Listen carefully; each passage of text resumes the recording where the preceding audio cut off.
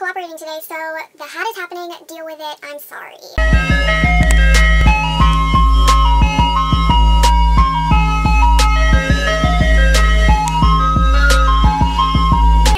It's Jay, and today I am here with my Emoji-A-Thon TBR. I'm going to be doing it a little differently than all the other hosts, I think. Before I even begin, I'm just going to do a quick little rundown of what Emoji-A-Thon is. Emoji-A-Thon is a month-long readathon that myself and 3 other wonderful booktubers slash one bookstagrammer is running for the month of March. We have a bunch of emojis which are corresponding with challenges, and basically the whole point is to pick your emojis and then read a book that pertains to that challenge. We created this bingo board, and it's basically just a fun way to try to complete all the challenges in like a visual way. What I've decided to do is take the bingo board that we created, and I'm going to do one line every week.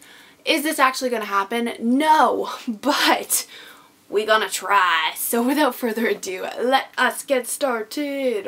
I've decided that I'm going to do the first row of emojis for the first week. So I picked out 5 books, and we're gonna see if we can do this. So this is my week 1 Emoji-A-Thon TBR. Are you ready for this? The first emoji is the taco, and I'm kind of cheating for this because the taco is supposed to be Dylan's book choice, and I've already read We Are the Ants by Sean David Hutchinson, and I hate rereading books because I don't like knowing what's going on. So I decided to kind of cheat a little bit and pick a different Sean David Hutchinson book, which Dylan sent me, so like I'm gonna say that he's gonna be okay with this, but I'm going to read The 5 Stages of Andrew Brawley for this challenge, and I'm still gonna count it. So Dylan, if you don't agree, I'm sorry, but this is now the book choice that you are picking. The next emoji in this little row that I'm trying to complete is going to be the like shrugging girl,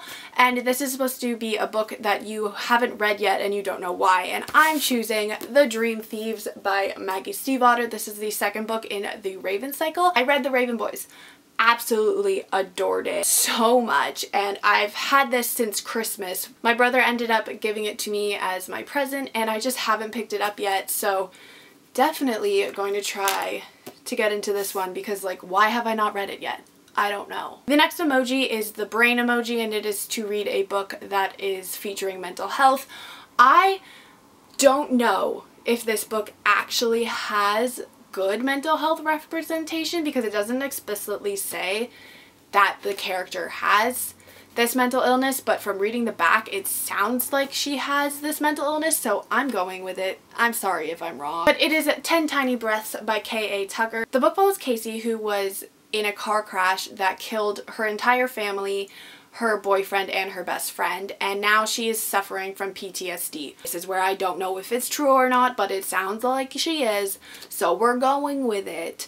But she meets a boy, and then he tries to like open her heart because, you know, she's having a difficult time with her parents and everybody she loves dying.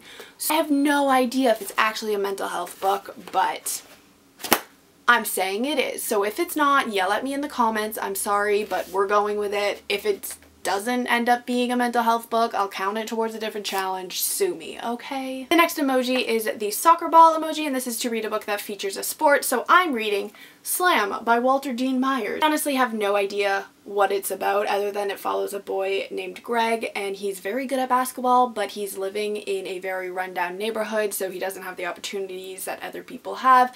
And then his teacher basically tells him that he's failing school and he needs to step his game up or he's gonna be basically expelled.